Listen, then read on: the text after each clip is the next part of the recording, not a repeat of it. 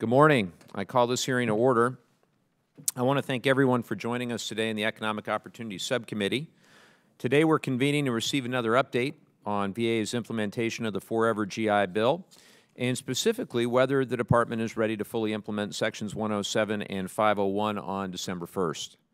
It's been more than 2 years since Congress passed the Forever GI Bill into law in August of 2017. The VA was given 1 year to implement the Forever GI Bill, which was by no means an easy task. VA had to make major modifications to its legacy information technology systems that processed education claims and payments in order to process the monthly housing allowance changes required by Sections 107 and 501. The fact that we're still modifying outdated systems for veterans' education benefits is an issue that we must address sooner rather than later. Nonetheless, VA repeatedly reported to Congress that the work was on track. That was until July 2018, 1 month before implementation, when VA raised concerns about implementing the bill on time. The botched implementation in August of 2018 led to thousands of veterans either not receiving their housing stipend for months or receiving an erroneous amount. Many veterans, as we all know, rely on their monthly housing stipend to pay for their living expenses while they attend classes that will prepare them for opportunities in the job market. There were stories of veterans being evicted and facing other economic hardships. The Inspector General conducted its own assessment, as well as requesting that MITRE conduct an independent technical assessment to identify why this occurred. The findings were stark. In the past, the VA lacked an accountable leader who could oversee project delivery, and I quote, resulting in unclear communication of implementation progress and inadequately defined expectations, roles, and responsibilities of the various VA business lines and contractors involved, end quote. That's something that we can't afford to repeat, which is why Congress, and specifically this subcommittee, has been closely tracking VA's progress for the last year. In our previous hearings regarding the President's budget request, we examined the shortfalls in Forever GI Bill implementation. In May 2019, we held a joint hearing with the Technology Modernization Subcommittee on VA's progress in updating IT systems and processes to meet the implementation date. VA's officials since have provided our subcommittee staff with monthly updates on the status of IT system modifications and assured they will not repeat the mistakes of the past, and I appreciate that very much. And last month, I traveled to VA's Muskogee, Oklahoma regional office and saw firsthand the systems that VA uses to process education claims. I'm grateful to the Undersecretary and others for joining me on that visit. I learned a lot. It's obviously very important that we continue to modernize the systems that are in place. We've repeatedly asked if VA officials are getting today and in the future what they need to provide our nation's veterans the benefits that they deserve.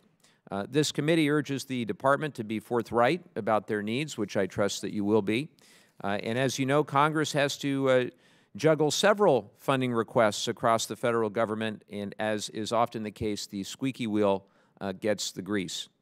Nonetheless, the focus of today's hearing is on the implementation of Sections 107 and 501. And it's just 12 days away. In 12 days, those changes are scheduled to go into effect. Progress seems to be on track, but we've got to perform our oversight duty to ensure smooth implementation without unintended adverse effects to veterans. Our opportunity here today is to see where things stand and learn from the failures of the past and hopefully build on that for the future. I look forward to hearing the testimony from our witnesses to do just that. And with now, I'd like to recognize Congressman Bergman, who's sitting in for Ranking Member Bilirakis for 5 minutes for his opening statement. Thank you, Mr. Chairman, and thank you all for joining us at today's subcommittee hearing on the continued implementation of the Harry W. Colmery Veterans Education Assistance Act of 2017, also known as the Forever GI Bill. This bill was signed into law by President Trump on August 16, 2017, and is one of the best illustrations of the work that Congress can get done when we work together in a bipartisan manner. This was the first major improvement to the GI Bill since 2011 and encompassed over 30 provisions brought forth by many members of this House who all share our commitment to the men and women who serve either in uniform or alongside their active duty spouse or parent. As we all know, Despite the best efforts and good intentions, many in the department, VA was unable to meet the August 1 deadline of 2018 effective date for Sections 107 and 501 of this law. This failure led to some of the most significant GI Bill processing delays since the program's rocky rollout in 2009. Students suffered severe financial hardships because of these delays, and even today, thousands of veterans are still not being paid the correct amount of monthly housing allowance under the law. Some are being overpaid, and some are being underpaid. It is because of this subcommittee's hearings and bipartisan oversight that many of these issues came to light. On November 28, 2018, Secretary Wilkie issued a full stop on the development of the failed IT modifications and decided to reset development and implementation completely. I thank and praise the Secretary for making this difficult decision.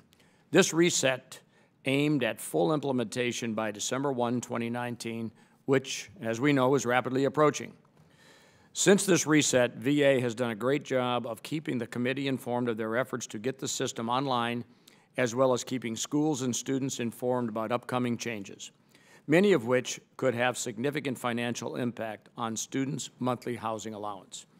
It is my understanding from staff and member meetings that VA is poised to meet the December 1 deadline and deliver the changes as required by law. We have come a long way from last November's issues of blue screens of death and lack of bandwidth that hampered processors' ability to do their jobs. I want to give significant credit to Dr. Lawrence, Assistant Secretary Giffer, and their dedicated teams of career VA employees and contractors for their efforts to get this right.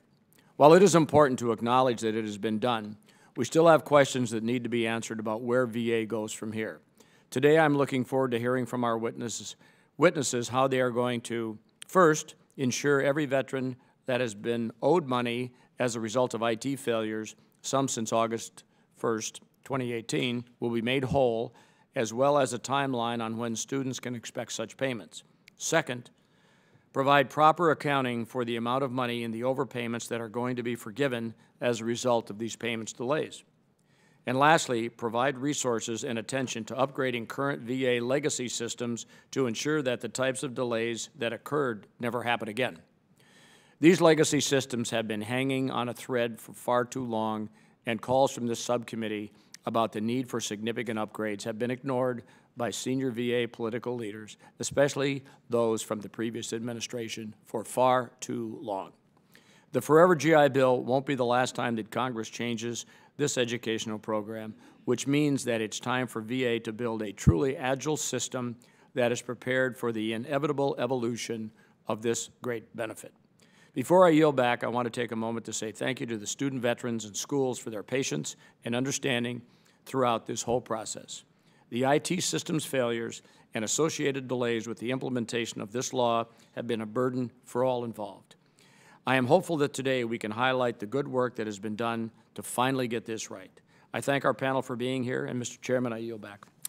Thank you, Congressmember Bergman. Appreciate your remarks. And I'd now like to recognize the ranking member of the House Veterans Affairs Committee, Dr. Rowe, for 5 minutes for his opening statement. Thank you, Mr. Chairman, and thank you for recognizing me. It's important that we're here today to review the implementation of the Forever GI Bill. As one of the co-authors of this legislation, I was disappointed last year to witness the rocky implementation of Sections 107 and 501. Last August of 2018, a year ago, I was in Springfield, Illinois with Congressman Rodney Davis at a roundtable, education roundtable, where we realized that there was a significant problem. We were talking to the community colleges and other colleges that were represented. As these delays were beginning to unfold, I applaud then Chairman Arrington and Ranking Member O'Rourke's efforts to understand where things went wrong and how the VA could work to put implementation of this important law back on track. And I personally want to thank and acknowledge the work of Dr. Lawrence, Assistant Secretary Giffer, Ms. Bogue, and Mr. Orfisi, and their talented staff for their hard work to straighten things out and get this right. I thank you for that work. Like many of the members today, I'm very interested to hear about VA's communication plans for alerting students to changes to monthly housing allowance payments that will go into effect when the student's January 1st payments begin. While no plan is foolproof, We must do all we can to ensure that every student is contacted and educated about the potential change to their housing allowance payments. These changes have the potential to impact thousands, and I'm concerned that despite VA's best efforts, some students will be very surprised when they see an unexpected decrease in payment on January 1. I'm also interested in hearing about the VA's plans to hold Secretary Wilkie's commitment that every student veteran who is shortchanged due to the IT failures are made whole. It's important to make sure these payments are made in a responsible way so that they don't negatively impact the processing of spring enrollments. However, it is imperative that students have some idea of when they should expect their payments that they are owed under the law. Thank you again, Mr. Chairman, for recognizing me and for holding this important hearing, and I thank the panel for being here today, and I yield back. Thank you, Dr. Rowe. I'd now like to get to our witnesses. We're fortunate to have true experts from the VA, also MITRE Corporation. I'm grateful to all of you for being here. Dr. Paul Lawrence, Undersecretary at the Veterans Benefits Administration, good to see you. Ms. Charmaine Bogue, Executive Director of VBA Education Services, good to see you again. Mr. James Gafferer, Assistant Secretary with VA's Office of Information and Technology. Mr. Robert Orifici, Information Technology Specialist in the Office of Information and Technology. And Dr. Jay Schnitzer, Vice President and Chief Technology Officer of the MITRE Corporation. Thank you all again for joining us. As you know, you'll have 5 minutes for your oral statement, but your full written statement will be added to the record. Undersecretary Lawrence, I'd like to start with you, and you're now recognized for 5 minutes. Thank you, and good morning, Chairman Levin, Ranking Member Bergman, and members of the subcommittees. We appreciate the opportunity to appear before you today to discuss the status of VA's implementation of the Colmery Act.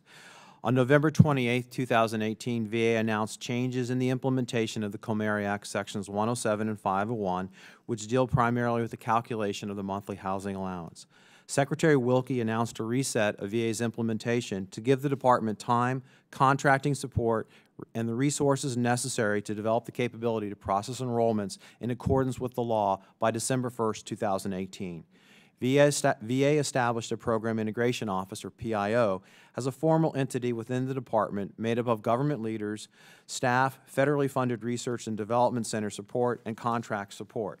The PIO captured business requirements for Sections 107 and 501, maintained an integrated master schedule, managed a program risk register, and reformulated the configure control process. Previously, VA engaged MITRE to perform an independent technical assessment of the capabilities necessary to meet the requirements of the Act. MITRE provided 20 recommendations intended to help VA successfully test and deploy the Colmery Act. Since the formation of the PIO in December 2018, OIT has worked diligently in partnership with VBA. OIT assigned proven leaders to partner with us in governance and leadership of the Colmery Act delivery and co-located staff with VBA's Education Service. OIT has worked closely with us and MITRE to improve our requirements and testing process. Through these improvements, the team successfully deployed 2 software builds and updated 5 legacy systems in order to support the December 1st launch. These builds were completed on schedule and have been fully tested. Since the last hearing before this committee in May, we have successfully implemented each recommendation made by MITRE. MITRE's recommendations and support have been instrumental in the development and deployment of the new solution. We are on track to meet the December 1st, 2019 launch date. I'm also proud to report that we have accomplished the requirements of public law to establish a Tiger team. VA CIO and I participate in the weekly Tiger Team meetings and engage with the Colmery delivery team several times each week. Importantly, we are fulfilling the Secretary's promise to make every post-9/11 GI Bill beneficiary 100% whole. The process to correct housing records will continue through 2020 as VA will begin accepting updated records from schools in circumstances where the student was studying at a different campus than originally provided to VA.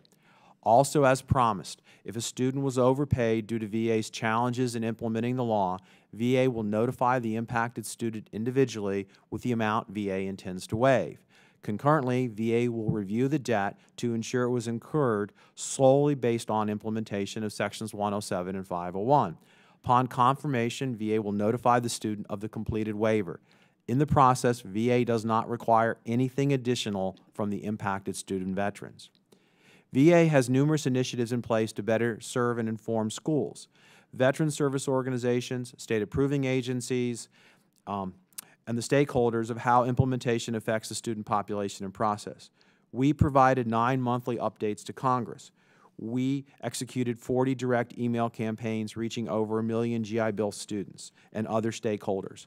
We participated in 2 conferences in July 2019 in which we had the opportunity to connect with nearly 1,400 representatives from schools across the country. VA also hosted 45 focus groups and webinars reaching over 30,000 school certifying officials and other stakeholders. During the webinar sessions, we outlined the Extension campus updates, shared a timeline for future changes, and provided opportunities to ask questions. VA held 9 in-person and 16 virtual sessions with SCOs, allowing them to review and interact with our updates to the education processing IT system. The feedback from these was overwhelmingly positive. In addition, VA conducted Forever GI Bill school tour this past September, visiting campuses across the country to reach students who are directly affected by the Forever GI Bill. We visited 16 states, North Carolina, New York, Maryland, Oklahoma, Virginia, and Texas, connecting with 15 schools and hundreds of GI Bill students. I personally visited the Community College of Allegheny County and the University of South Carolina, Columbia, where I hosted roundtables with students and school officials. I heard firsthand that the communication we have in place is reaching all levels successfully. VA has made tremendous strides towards developing and deploying the IT solution to support Sections 107 and 501. My first priority as Undersecretary is to provide veterans the benefits they've earned in a manner that honors their service. On December 1st, we will start providing this same level of high customer service to our student veterans. Mr. Chairman, thank you for this. Concludes my testimony. We're prepared to respond to your questions. Thank you, Undersecretary Lawrence. Dr. Schnitzer, you're now recognized for 5 minutes for your opening statement. Thank you, Mr. Chairman. Chairman Levin, Ranking Member Bergman, Ranking Member Dr. Rowe, and distinguished members of the Subcommittee on Economic Opportunity, thank you for inviting us to testify before you again today on matters relating to the implementation of Sections 107 and 501 of the Colmery Act, also known as the Forever GI Bill. The law amended the location basis for the monthly housing allowance and aligned those payments with the Department of Defense's basic housing allowance rates. My name is Jay Schnitzer. I'm Vice President and Chief Technology Officer with the MITRE Corporation. I would like to make a brief statement and submit my full remarks for the record. MITRE is a 501c3 not-for-profit corporation operating federally funded research and development centers on behalf of federal agency sponsors, including the Department of Veterans Affairs. As I stated in my previous testimony in May, the challenges which impacted the Forever GI Bill program 1 year ago have been seen repeatedly across the government as agencies struggle to execute highly complex integrated mission requirements and modernize their systems and processes to address new mission needs. At that time, I summarized the key findings from the independent technical assessment we delivered in November 2018 on the VA's implementation of Sections 107 and 501 of the Forever GI Bill. The focus of that independent assessment, requested by VA's Office of Information Technology, was to identify issues related to the delayed delivery of a long-term solution, or LTS, and to recommend a resolution to the issues associated with completing and deploying the required system updates. The assessment explored the following 6 areas. 1, leadership and governance. 2, technical environment. 3, process. 4, requirements management. 5, personnel authorities and responsibilities. And 6, software code evaluation. As noted by the assessment, several key findings were related not to technical considerations, but rather to the assignment of responsibilities and questions about governance, authorities, priorities, and goals. Among other things, we identified the need to establish a single cross-organizational business leader and champion for the overall effort, new government governance structures, new program governance structures, including a new light governance council, a program integration office, and an end-to-end systems integrator to coordinate planning, development, and integrated testing efforts. To VA's credit, these recommendations and others were fully accepted by the leadership soon after our independent technical assessment was completed. Further, progress on implementation of these recommendations have been transparently tracked and reported on by VA. Our current assessment is that these changes have had a significant impact on the delivery of this program, and that VA will meet the target deployment on December 1 for the planned functionality. As the deployment date approaches, 3 key milestones have been successfully completed which indicate that the deployment will occur as planned. Specifically, 1, the Colmery team has completed all development milestones on or ahead of schedule, including build deadlines and end-to-end user acceptance testing. 2, a series of tabletop exercises have been conducted to further verify end-to-end operational and functional readiness. And 3, 2 dry runs, equivalent to a full dress rehearsal, are being conducted for the Section 501 batch runs to identify any challenges or issues that can be addressed prior to deployment. Information technology programs, especially those requiring a great deal of integration among new technology, legacy systems, and new business rules and processes, are inherently high risk. VA now has in place an integrated program team that is deliberately managing that risk by identifying the critical path activities and decisions needed to succeed and contingencies to mitigate the risk.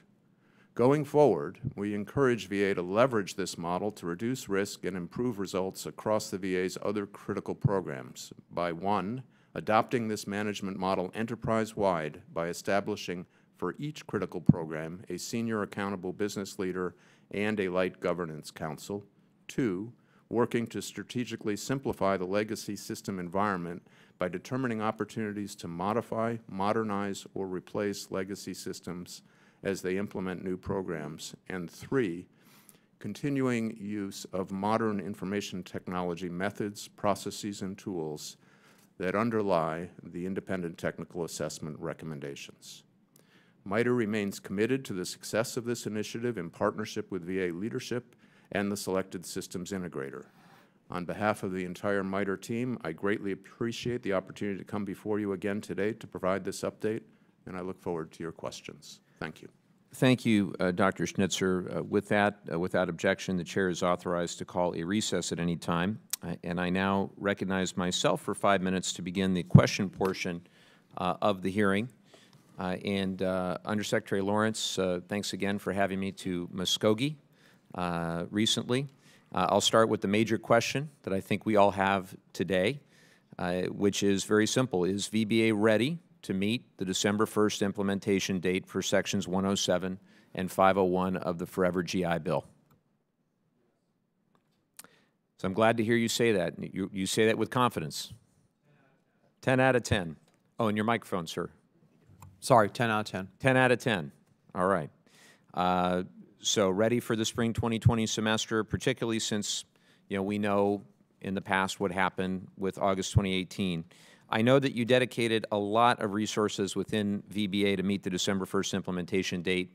And one of the issues, as you know, in August of 18 was the delayed education claim processing time, which was caused by IT systems and the decision to delay school certifications. So my question for you, Mr. Undersecretary, what have VBA and Education Services changed to ensure that the processing time will not be longer than normal after December 1st? I'd like to ask Charmaine to jump in here in a second, but I would point out the following last year. Last year, what happened, if you weren't here, I know, there was a delay in getting the software ready. So we were always 1 week away from having the software ready, which delayed the processing. As was pointed out, we received the software in October, so it is ready. So we're ready to roll per normal. So we're not going to have a bunch of held applications waiting us to be ready. We are ready. But we have taken extensive steps to prepare, hire, and train. And I'd like Charmaine to jump in here and explain that. Yes, good morning. So basically we've done a few things. One, we are at the lowest point for our pending inventory right now. to prepare for what's coming for the December 1st rollout. So we are traditionally about 60K in terms of our pending inventory. Right now we're at 40K. It's the lowest numbers we've seen since implementation of post 9/11. Number two, we've in the process of hiring nearly 500 employees between temporary and permanent staff members. We're already at 54% when it comes to hiring those members, and they will be on board by the end of November, ready for the December 1st rollout. And then lastly, we are ready to ramp up for mandatory overtime. So right before the spring peak period comes into place in January, we'll kick in for mandatory overtime, and folks will be working mandatory overtime. So we are prepared for the spring semester. Thank you for that. In November of 18, MITRE released a report stating that basically the findings, the systems, the processes of the education services at VBA, providing a status update. And then we had, of course, a hearing in May where VA had completed, I believe, 10 of the 20 recommendations from MITRE. And as you shared in your testimony, Undersecretary Lawrence, VA has now implemented all 20 of those recommendations, I think is what you said. Just as a point of clarity, when you say implemented, do you mean completed or initiated? Completed. Great. Undersecretary Lawrence and Dr. Schnitzer, I'd like to hear from both of you on my next question if I could.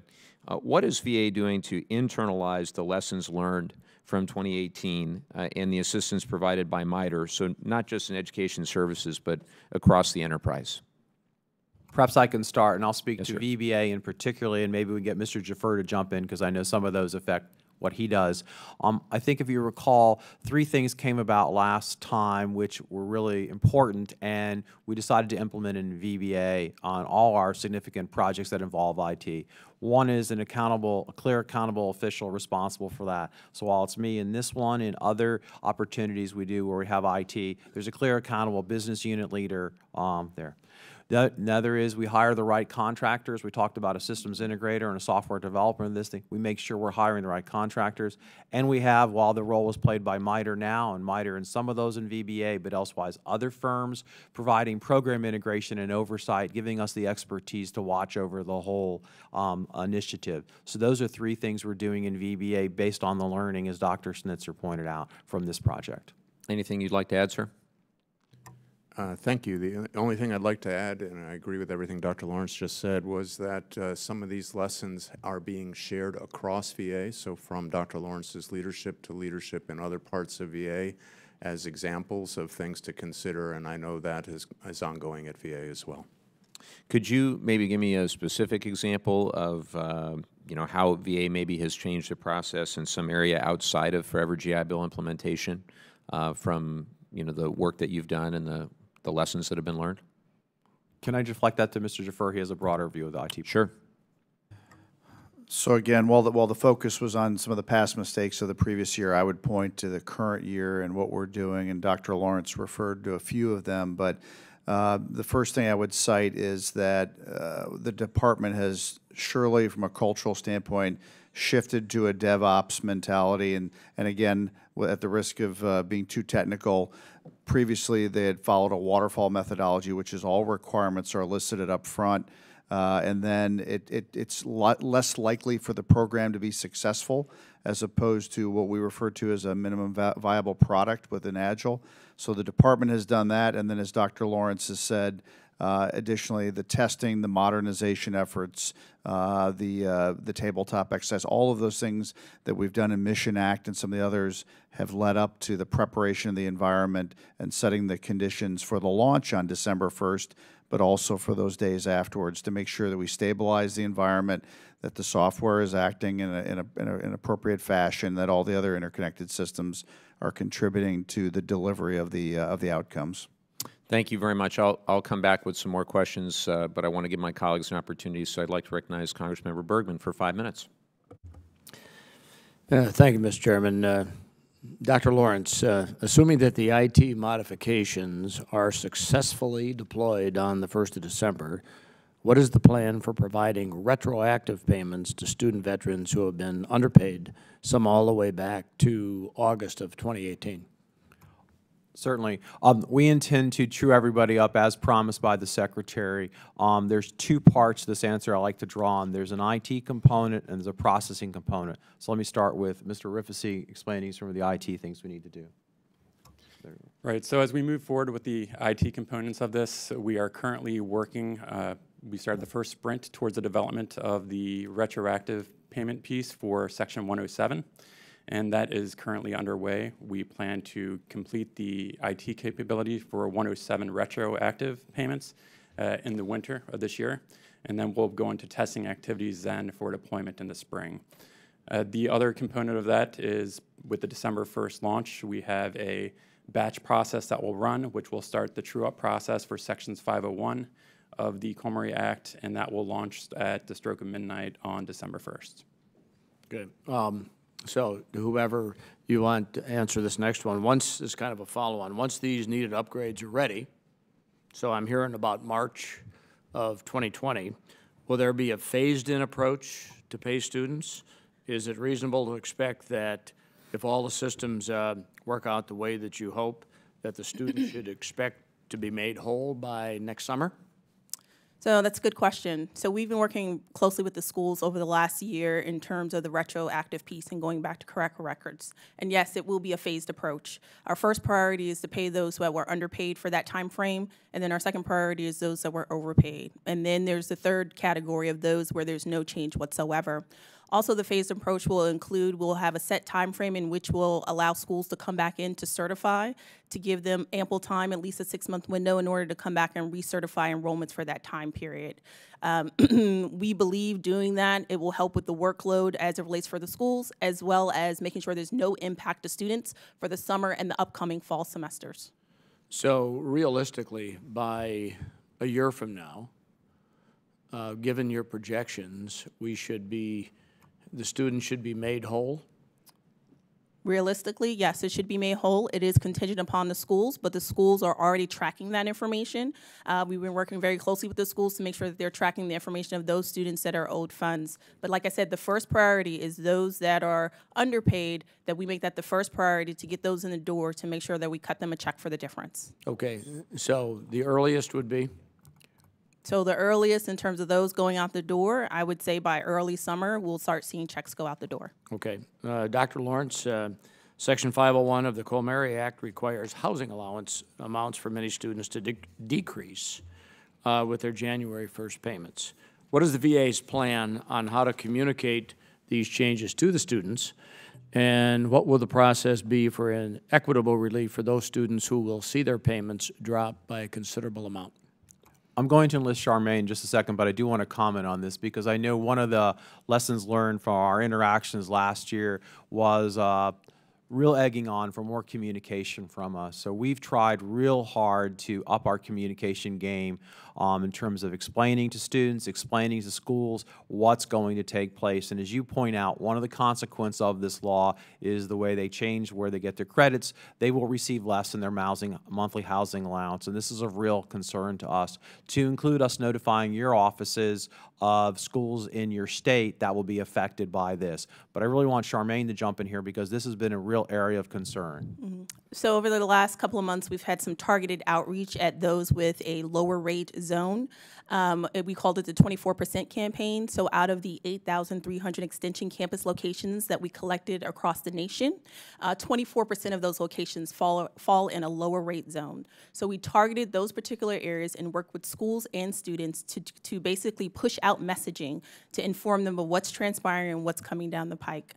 What we realized is that the majority of schools have already started working with their students to basically inform them that if they're spending most of their time at one of those extension campus locations in a lower rate zone, to expect a lower rate and to provide them the information in terms of what that rate will be. Also, like as Dr. Lawrence said, just this Monday we put out information to the congressional districts in the area as well to make sure they are aware of what's going on. Also, we've connected with the VSOs so that way they are educated about what's happening. So it's not just the students and the school administrators that we're educating, but it's the community that we're educating about what's happening with the monthly housing allowance changes. Well, thank And I notice time is up. Could we just answer the second part of your question, sir, about equitable relief? Sure. And and I see my time's expired, and I know we're going to have a second round here, but, there's an old saying, bad news doesn't get better with time. And the point is, it just is what it is.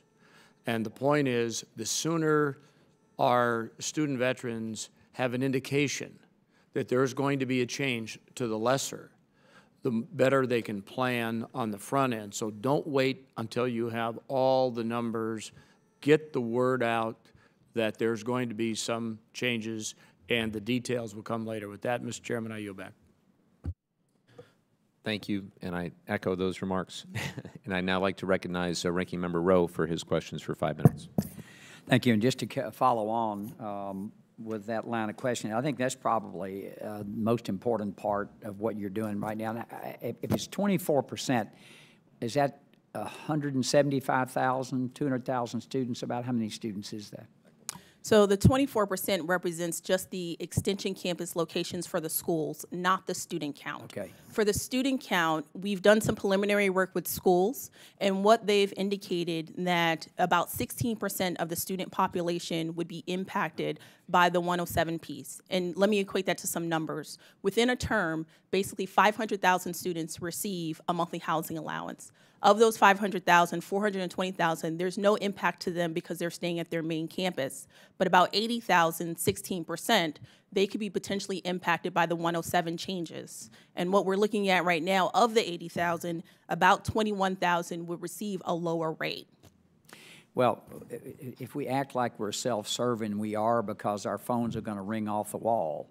And then your phones are going to ring off the wall because we're going to be calling you. I think that's the thing. And if you're in an area, and as the general said, students, you know, they don't have too much money, and when you reduce the amount that they have, it's going to be a real impact on some students, and the quicker they get that information, the better. And again, I want to commend you all for getting this rolled out. I'm really excited about how it's going to work. And Dr. Schnitzer, just a couple of things I want to ask you. What do you believe are the biggest lessons learned by VA officials in this process, and how can they apply these experiences to improve future IT modifications, whether it be the GI Bill processing or the businesses? I think John and I were talking about that there should be some lessons learned here.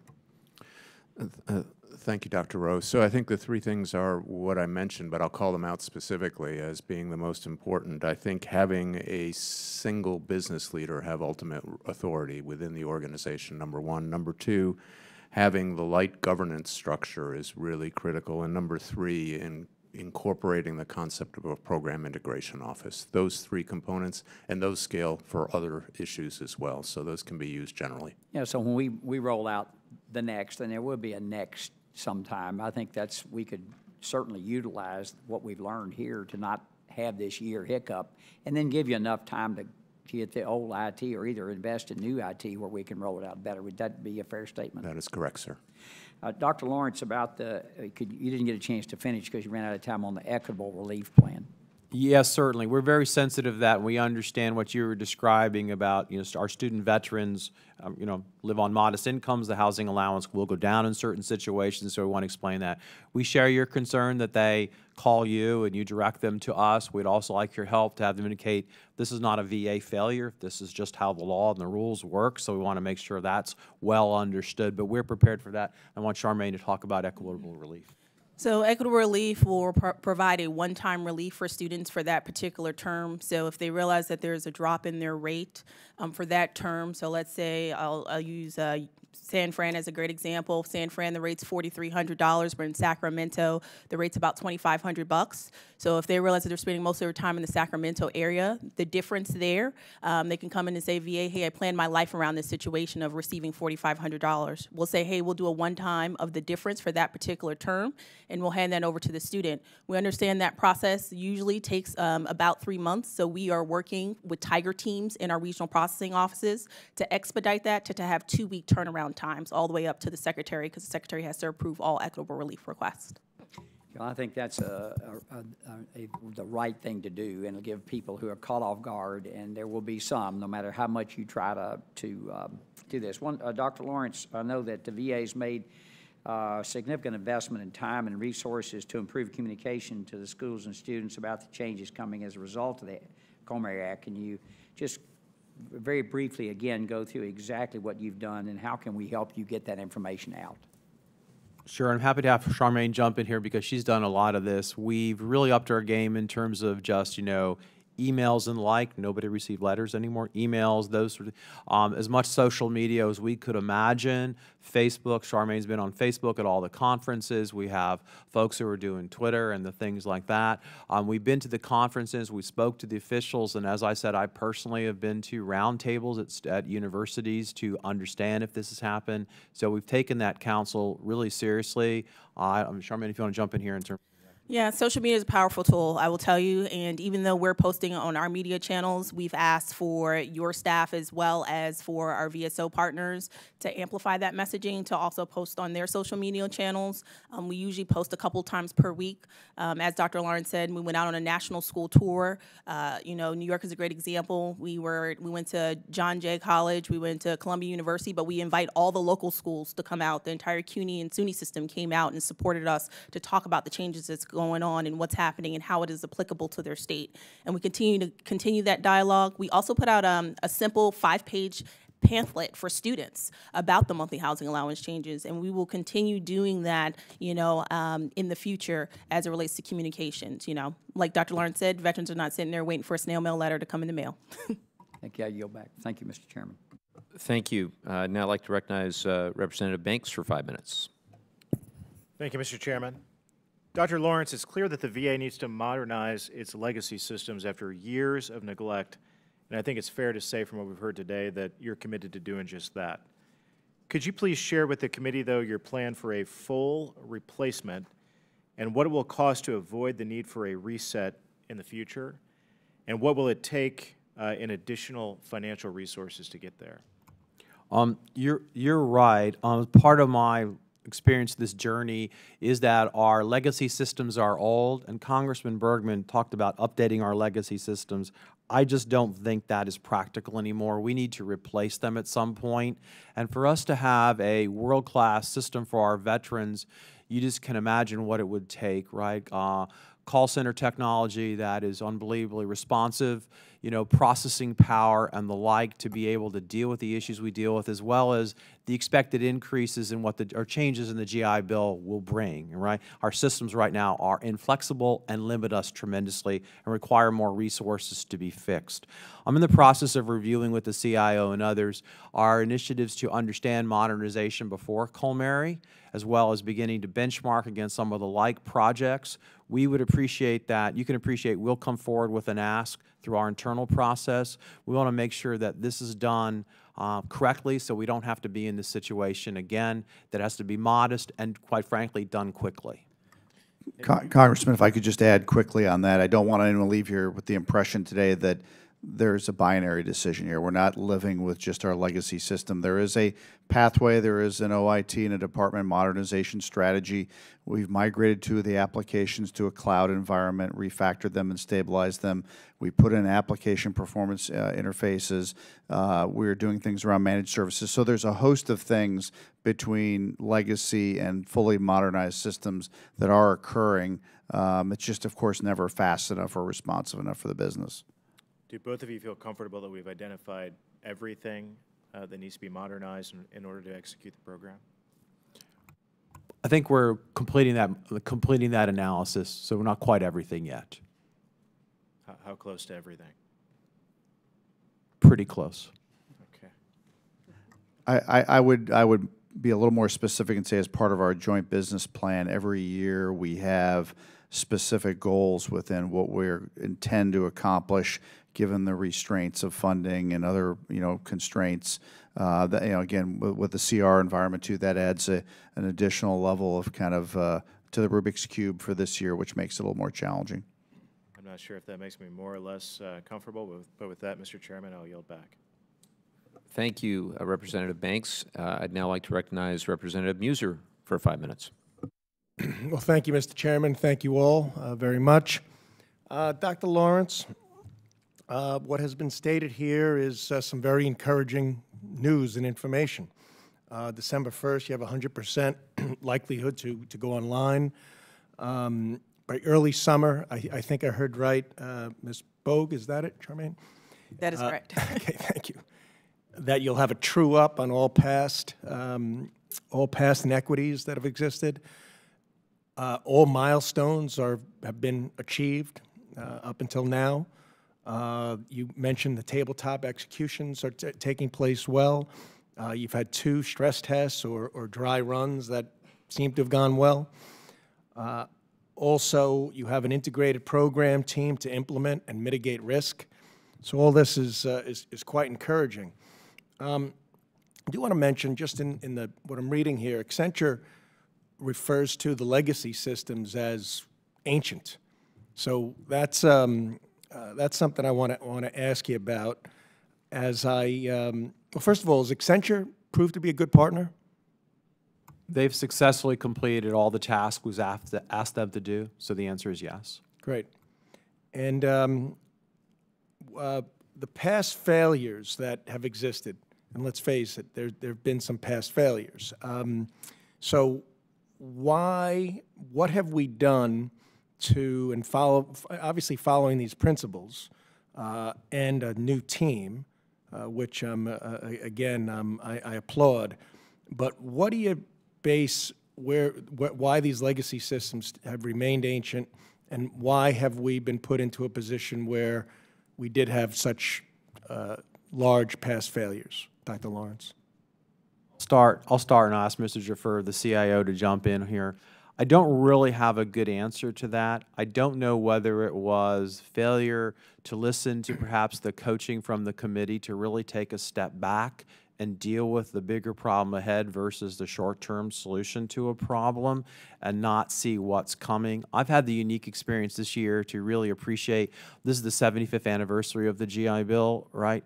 And it gets modernized regularly. It'll be modernized again, right, as more benefits are expanded. So I don't know that the leaders had the chance to really appreciate what that meant and argue for a little more pain and a little more money, understanding the benefits would be longer. I don't know, Mr. Jaffer. Yeah. I guess the thing I would emphasize is I certainly talked to my counterparts in commercial financial services, right, to compare notes, and the challenges aren't entirely dissimilar, right? They face the same obstacles in terms of percent of spend and you know, upgrading and modernizing their legacy systems. So I think that's one thing, right? I wouldn't want the committee to feel like the government is so far out in left field as compared to like private sector counterparts. There are a lot of the same headwinds and struggles. I can assure you that. Secondarily, again, I think when you look at some of the timelines, I think the chairman and others mentioned the kind of challenging timelines. You know, I'd point to Mission Act, for example. When you get very complex pieces of legislation that have to go through the entire rulemaking period, which eventually go into user requirements, and then you look at like about 5 or 6 months being left to develop the software and the code to meet these very exotic systems, that can be incredibly challenging. At Mission Act, for example, I've been on record that we essentially did 4 months of development that if in a corporate entity, you would have probably taken 18 to 24 months. So again, I think there's some expectation management, you know, working with the committee around what we can achieve in a certain time frame. And I can appreciate that. I was Secretary of Department of Revenue in Pennsylvania, and when a new tax code would come in, there'd be a mad rush to certainly integrate and implement. And we did work with Accenture relatively successfully as well. So, but Mr. Schitzer, my question to you is, would these principles and lessons learned that you described, can they be applied elsewhere throughout the VA system? Yes, sir, and not only across the VA system, but elsewhere in the federal government. I would just point out that some of the challenges that have been shared by my colleagues within VA and its various agencies apply elsewhere in the federal government as well. Are they saving money? Using these approaches, saving money perhaps, but more importantly, providing better services. Higher quality, better delivery systems. Okay, great. And it was mentioned by Ms. Bogue that there are 500,000 students that are within the GI Bill and receiving the housing nationwide? So every term, we have about 500,000 students who are receiving a monthly housing allowance because their course load is more than half time. Okay. So that's that number. And I'm out of time, but can we get a listing, a spreadsheet of where those 500,000 are, where they go to school? Sure. Yes. Great. We can provide that information. Thank you very much. You're welcome. I yield back, Mr. Chairman. Thank you, Mr. Muser. Some additional questions for Undersecretary Lawrence. Again, it was really a pleasure getting to spend the day in Muskogee, Oklahoma, understanding from your team there how GI Bill benefits are processed. I particularly appreciate the opportunity to sit down with one of the call center workers and just listen in on several of the calls and just try to understand in real time the complexity of being able to process those benefits. And one of the things I noticed is that they used a number of different applications, a number of different software systems running simultaneously. How many different applications does one of those call center workers have to use as they're processing one of those claims? So for the education call center agent, depends on the question that's coming in the door, but 9 times out of 10, the question coming in the door is about the status of their particular benefits. So they would probably have to use about 3 or 4 systems in order to look at that information.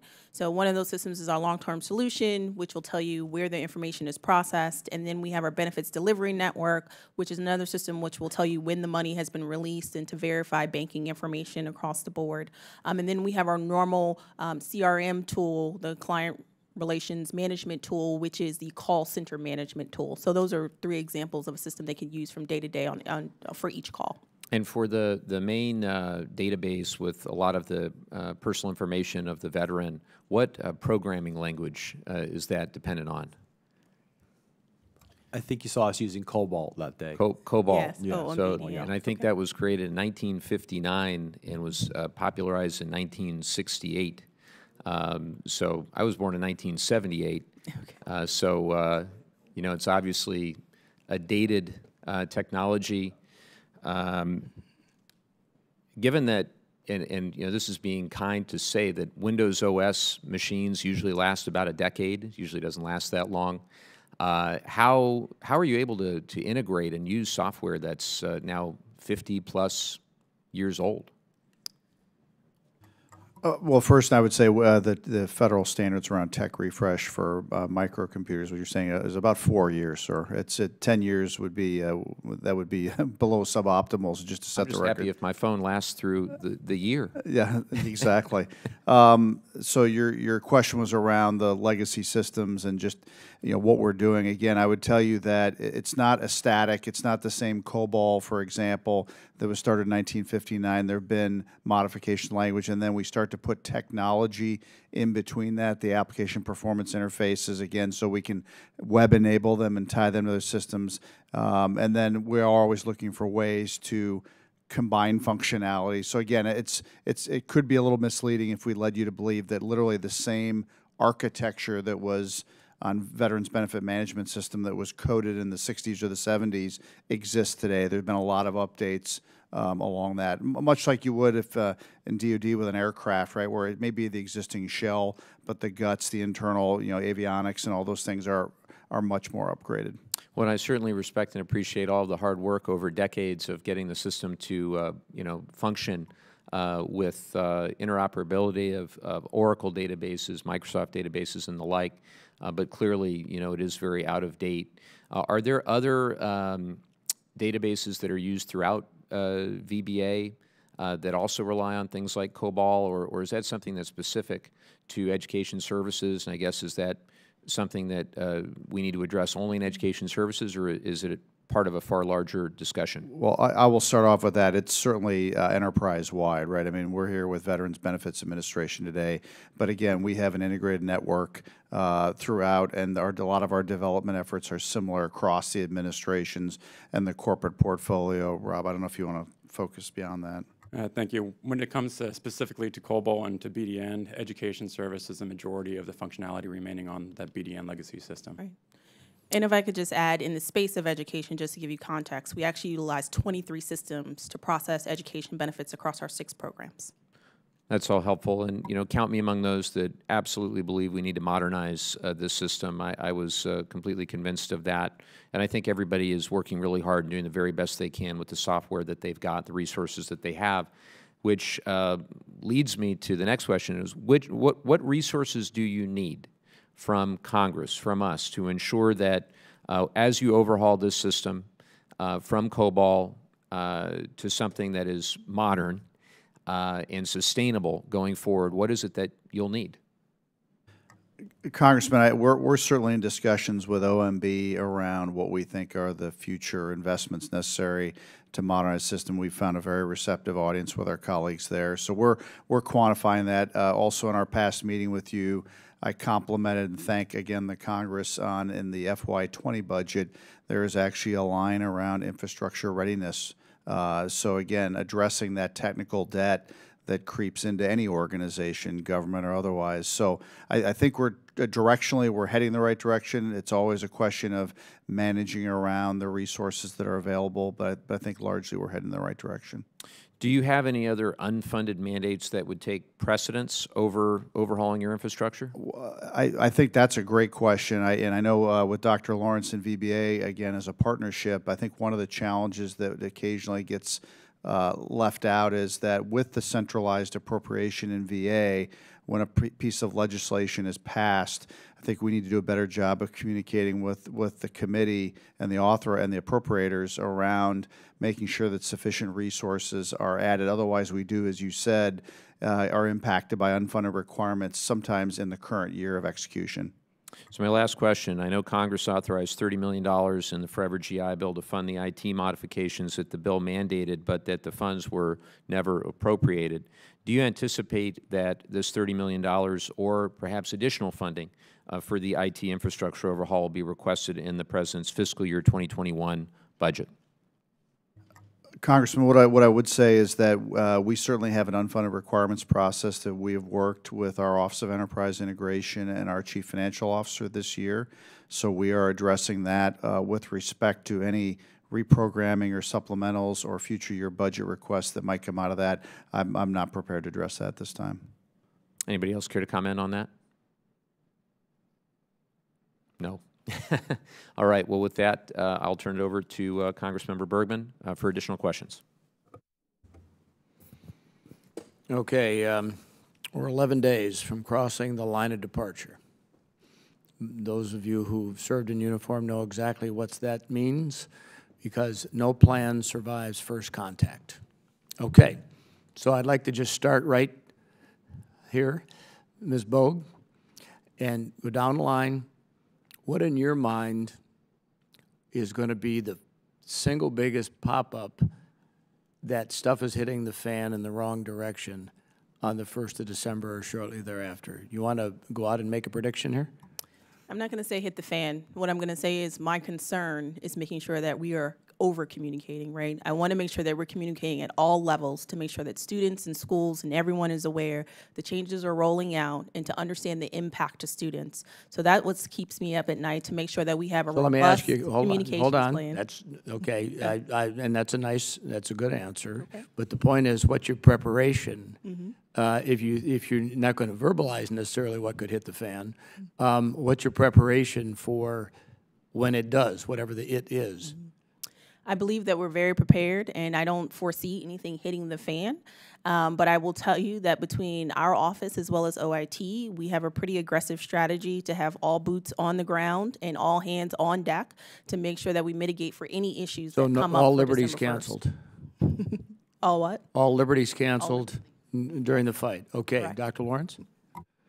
We spent an awful lot of time over the last year thinking about this, and I'm not so certain what the military analogy is sort of getting to fight the war over again.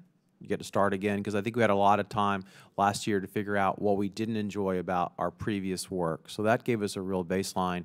What Dr. Snitzer talked about and the CIO alluded to is we've had numerous tabletops where we plan through what's going to happen on December 1st. So we've anticipated as much as we think we can, and we're prepared for that.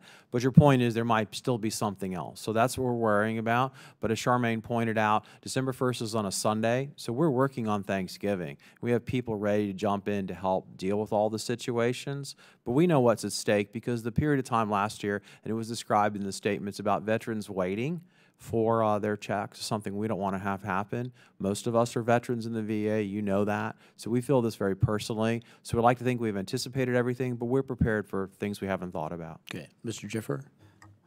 Well, General, I don't get a chance often to use the military parlance, so I'll talk in terms that you'll probably accept. In terms of shaping, sustaining, and decisive, shaping. We've taken the network and all of the architecture. We've done a freeze moratorium on systems that could introduce additional risk.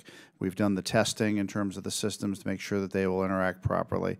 In terms of sustaining, as was mentioned earlier, we have a robust incident management plan.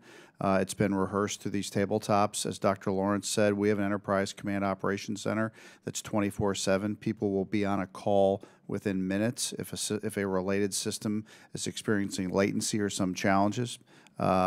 And then I would say decisive, the resources will be brought to bear even on Sunday, December 1st. If a particular system, if there's a bandwidth issue, whatever, we will bring to bear all of our power with the Enterprise Command Operations team, with the service desk, and with our commercial providers to make sure that, that those challenges are addressed with, like I said, literally within minutes. Thank you. Mr. Orfisi? Thank you for the question. Looking at this, I think we've looked at everything that's gone wrong in the past year and anything that's caused an incidents with our systems, and we've prepared scenarios around those and how to remediate and effectively remove those issues. And we have practiced those. We've run mock calls where we pulled people in and worked through these exercises. So with the level of planning, I'm hoping for a smooth run, but we're prepared for the obstacle course if we encounter it. Doctor? Sir, somebody a lot smarter than me once said predictions are hard, especially about the future, so I don't think I can predict how things will go off the rails exactly, but your point is well taken. Something always happens that's unexpected and unpredicted. I think the mitigation in this case is the quality of the team, and I think the difference now is that we've got people who have been through it before. There's plenty on the bench and who are really well prepared at this point with really good systems in place and good support. So I think there's readiness and people willing to step up and deal with it when it comes who know how to do so. Well, you know, thank you all for your honesty, because number one, things are going to happen, and there are going to be mistakes that are made. Please try to make them be new mistakes. That's the key, because it'll show if we make the same mistake again, we didn't learn. And I'm very appreciative of all your efforts to ensure that we will embrace the change on behalf of the veterans. So thank you, and I yield back. Thank you, General Bergman. I'd like to recognize Ms. Luria for 5 minutes.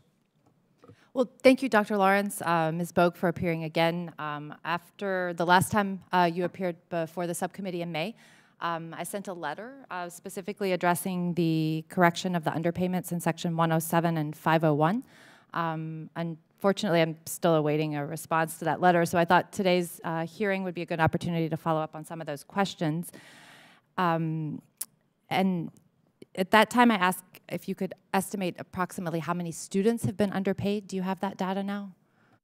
So we did talk about that a little bit earlier, and what we said is over the last year, we've basically been working with the schools to obtain information through our focus groups and our webinars. And based off of data from the schools, what we realized is about 16% of their student population would be impacted by the 107 changes. And what that equates to in terms of numbers, for each term, about 500,000 students receive a monthly housing allowance. Of the 500,000, 420,000 will not be impacted because they're still going to remain at the main campus location. So the remaining 80%, 16%, will basically have some impact as it relates to the 107 changes.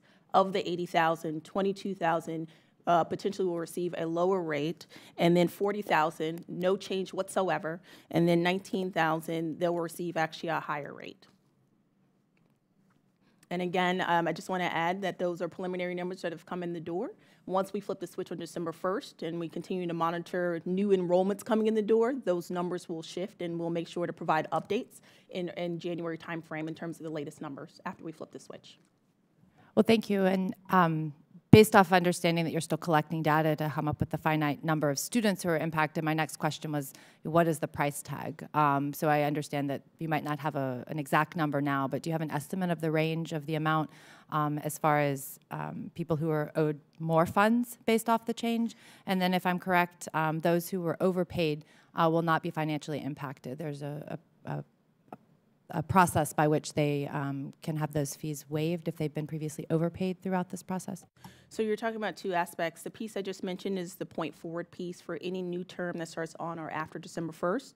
The second part of that is the retroactive piece when we'll have to go back and correct records, but that piece won't happen until the spring timeframe when we go back to correct records, and we'll have a better sense of the funding piece as it relates to overpayments and underpayments for that retroactive piece. But anyone who is overpaid will not have a financial That is burden correct. for that. Anyone who is overpaid, we will review their information, make sure it was solely based on the 107 issue, and we will waive that debt. That is a correct statement. The next thing I wanted to focus on was the IT systems for implementing this. I know that this is a change that requires different programming, different systems for communication. And while talking to some of our subcommittee staff who had the opportunity to visit the regional office in Muskogee, it was brought to their attention that there was not the possibility to communicate electronically with students who were impacted. Can you comment on that, and then what types of systems you might be able to put in place to smooth that communication between affected students for this and other issues, and then just smoothing out the process to make it more efficient? So I'm unclear of this particular issue as it relates to Muskogee, but we are able to connect with students electronically. So actually at the local level, VCs, claims examiners are able to email students if they need to. However, if there's certain PII information, then we're not able to share that via email channels because of the security natures of it. Also at a national level, right here in headquarters, we also communicate with students on major changes that are happening to the program. We have an email distribution of over 700,000 students in our database, and anytime there's any changes to the GI Bill program, we're emailing students at the national level. So the PII specifically for an individual's claim, does that hinder the process? Because I would assume that there is information that has to go back and forth, bank account information, those types of things. So Correct. Is there no secure process by which that information can be exchanged? Not via email, but we have another tool called Right Now Web, which is available on our website, and an individual can use that tool to communicate via electronically. Well, and I would add, too, the information in e-benefits is a secure system, and it can be updated and reviewed in there. And we are in the process of all of those are consolidating down on va.gov. And again, as a recipient within Veterans Benefits, I sat down with our CTO, Mr. Charles Worthington, and actually looked at where I can verify my e-benefits direct deposit information. So all that functionality is collapsing down on va.gov, part of our modernization efforts. Well, thank you, and appreciate the efforts towards modernization, and I will go take a look at that myself so that I can become familiar with what's available there for veterans. So thank you. Thank you. Now I'd like to recognize Mr. Muser for additional questions. Well, thank you, Mr. Chairman. I actually don't have any more questions. I really just want to thank you all for your great work. Thank you for your service. Thank you for taking care of the over 50,000 veterans that I have in Pennsylvania's 9th Congressional, and Godspeed. Thank you, Mr. Muser. If there are no further questions, we can begin to bring this hearing to a close. I want to thank our witnesses again for joining us today. And I thank you for your hard work as we approach December 1st.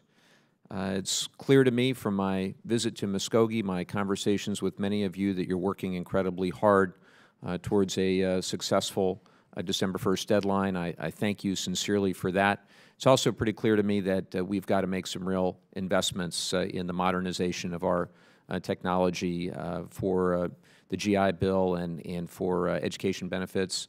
And you have my unwavering commitment that as long as I'm in Congress, I will work with you and try to convince my colleagues, however we need to, that the very least we can do for our veterans who've served, who've given so much to our country, is to make sure that we can process their benefits quickly using sustainable and modern technology. All members will have 5 legislative days to revise and extend their remarks and include additional materials. So without objection, this subcommittee stands adjourned.